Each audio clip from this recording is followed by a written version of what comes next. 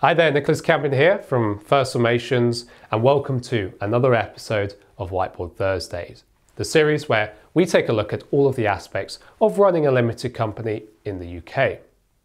So if you want to keep up to date with our insights, advice and inspiration, then please do hit that subscribe button. But for now, let's get started. Today, I want to walk you through how you can lower your company's tax bill with some of the lesser known allowable expenses that your company is probably not claiming. Now, before we dive into what you can claim, let's explain what we mean by allowable expenses. Allowable expenses are essential business costs that you need to make in order to keep your company up and running. Allowable expenses are all tax deductible, which means that HMRC allows you to offset those expenses against your annual tax bill.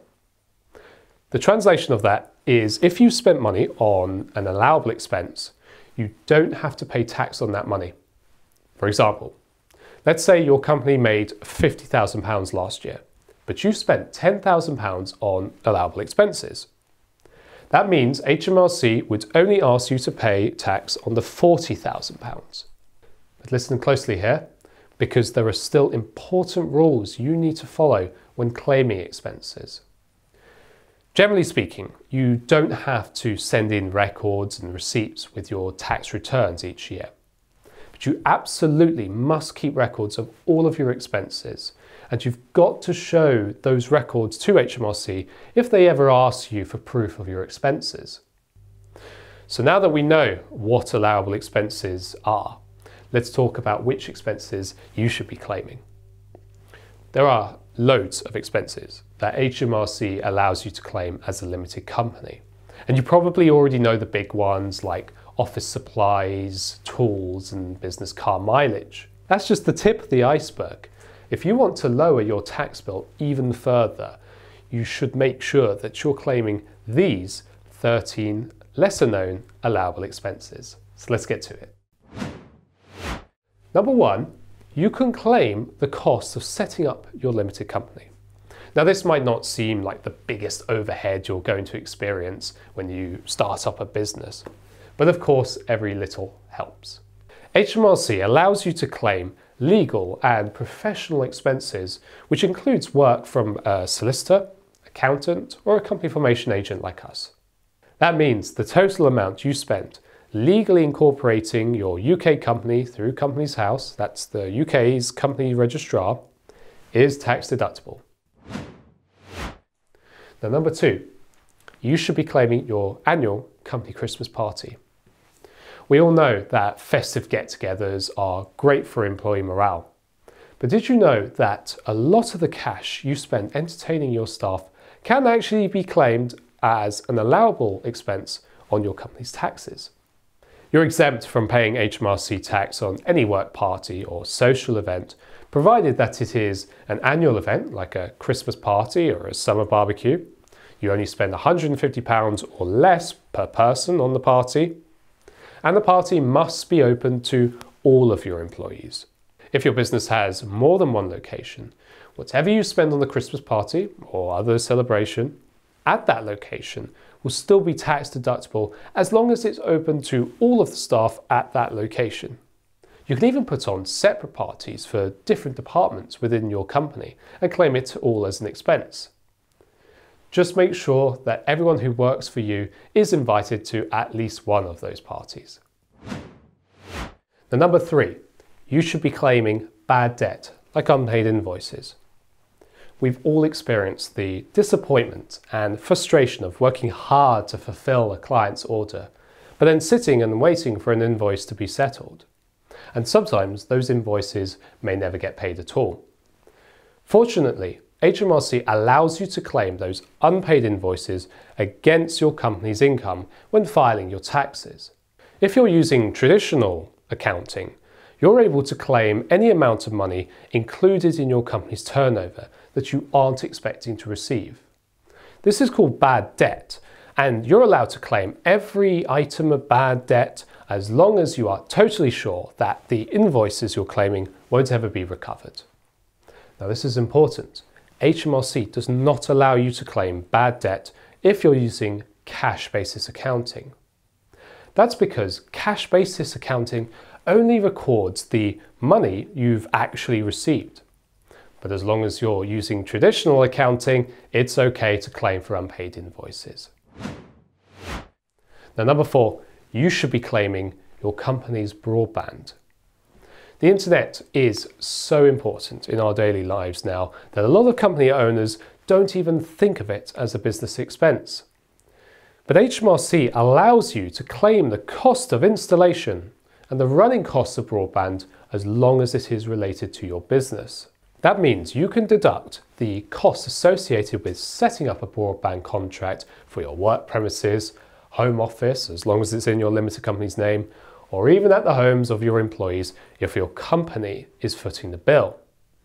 Now, it's important to note that if you're claiming for broadband, it's got to be primarily for business use. HMRC accepts that there will be some occasional personal use, but you must keep records and be able to demonstrate the expenses associated with the given broadband contract are in some way required for maintaining a business operation. Now, number 5, you can claim for mobile telephones. If you bought yourself a mobile phone or taken out a mobile contract for work purposes, this is tax deductible. Not only that, but HMRC also allows you to claim for any expense you incur providing your employees with mobile phone services. That means if your limited company provides an employee, including yourself, with one mobile phone and/or one SIM card for use for work purposes, it is an allowable expense. Likewise, if your company pays a monthly contract directly to a mobile service provider on behalf of yourself or an employee, the expenses associated with those contracts are all tax deductible. But remember, if your employee contributes anything towards their work-based mobile phone, for example through a salary sacrifice, that means it is not tax deductible. Your company has to pick up the cost in order to claim it as a business expense. If your employees use their own personal mobiles and you reimburse them for that, your company will still need to deduct and pay Class 1 national insurance and PAYE through payroll. Number 6, you should be claiming bicycle mileage. You may already be claiming for van mileage or car mileage, but what you may not have realized is that you can also be claiming bike mileage as a business expense. If you or your employees use a bicycle for work purposes, every mile traveled is tax deductible. And unlike cars or vans, the amount per mile you're allowed to claim as an expense doesn't change no matter how many miles you have traveled. You are permitted to claim 20 pence per mile for work-related bicycle trips.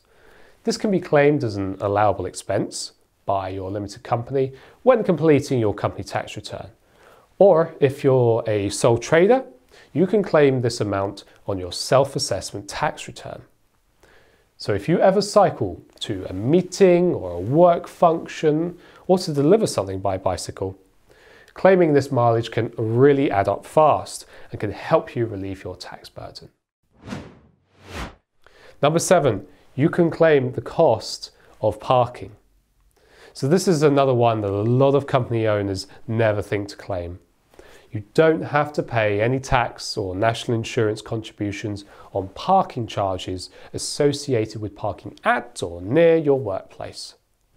Any car parking charges you have to pay as part of a business journey is also tax deductible.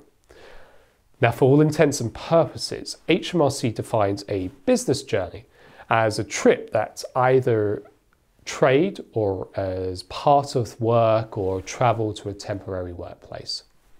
So if you've got parking charges that fall under this category, you do not need to report them to HMRC. They are allowable business expenses and can be claimed against your company's revenues. There is an exception to remember, however. if you give your employees money to pay for parking charges, that counts as employee earnings. That means you'll need to deduct and pay PAYE and national insurance on that money using payroll. Number 8, you can claim the costs of books and magazines.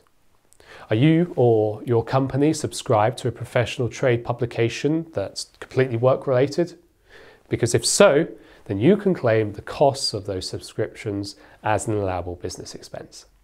The same rule applies to one-off purchases of books or other magazines, so long as you keep records and those magazines are trade publications, academic journals, or something else you can prove applies to your job.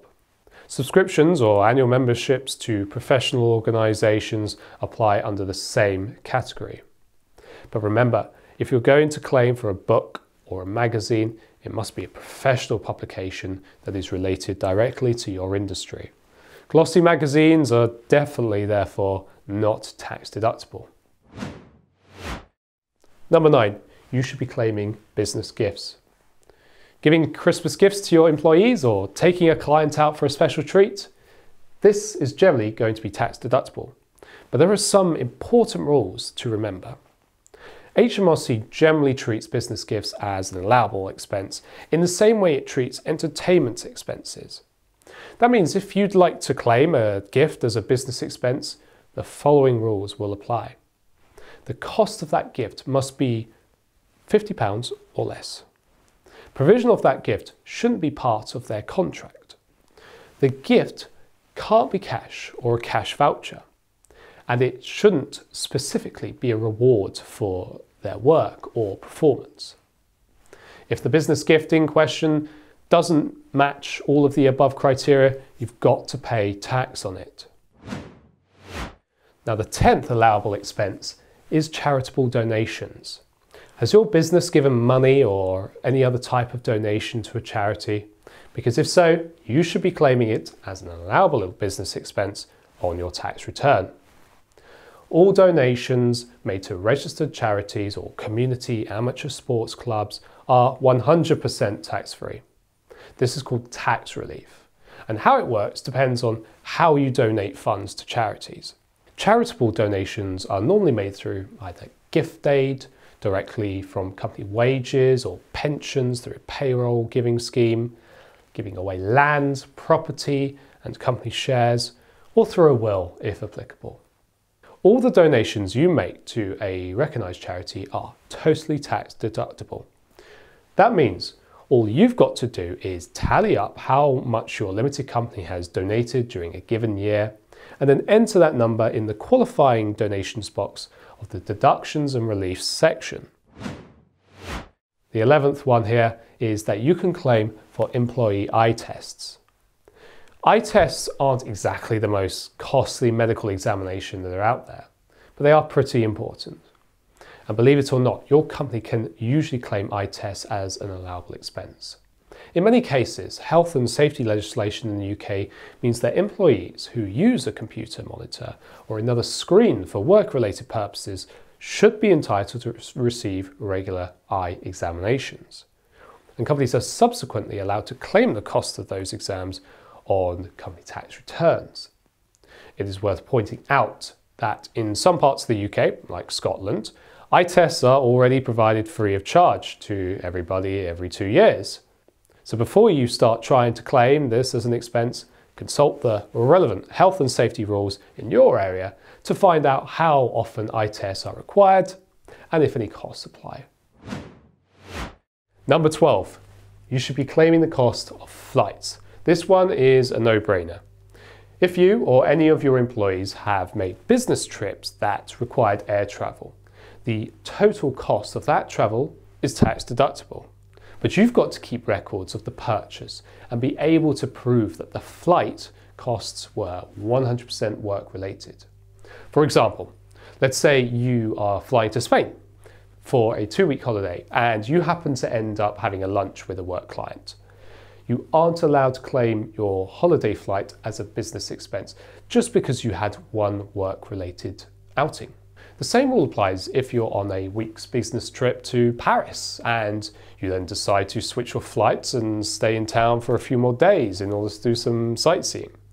Your flights must be 100% business related in order to apply as a business expense. And finally, number 13, you can claim for any work-related training courses. So another allowable expense you should be claiming is for business training for yourself and your employees. If you want to send a member of your team to a skills workshop, CPD course, or any other educational course that directly applies to their job at your business, the course expenses are all tax deductible. That means you don't have to report anything related to training to HMRC or pay any tax on it. But you must keep records of the expenditure and be able to prove that the training was definitely work related. Just like some of the other expenses that we have discussed today, there are of course caveats. Your company can only claim for employee training if you have paid for it. If you let a member of staff pay for a training course through a salary sacrifice scheme, you won't be able to claim that cost as a business expense. And that is it. So today we have covered 13 allowable business expenses that you can and should be claiming for your company on its company tax returns.